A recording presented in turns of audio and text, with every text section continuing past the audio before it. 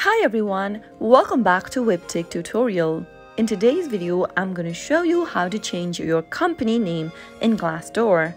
So let's get started without wasting much of our time.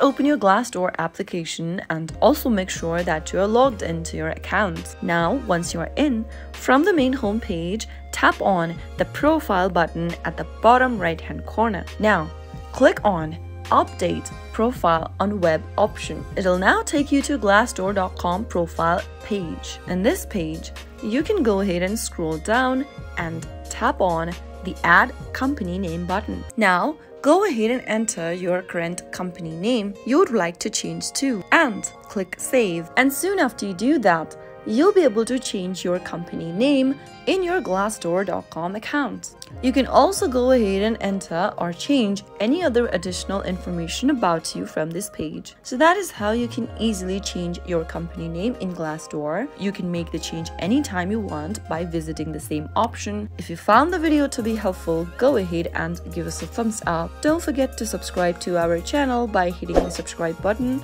Also press the bell icon so that you'll never miss another upcoming upload from us. I'll see you again in the next episode. Goodbye till then.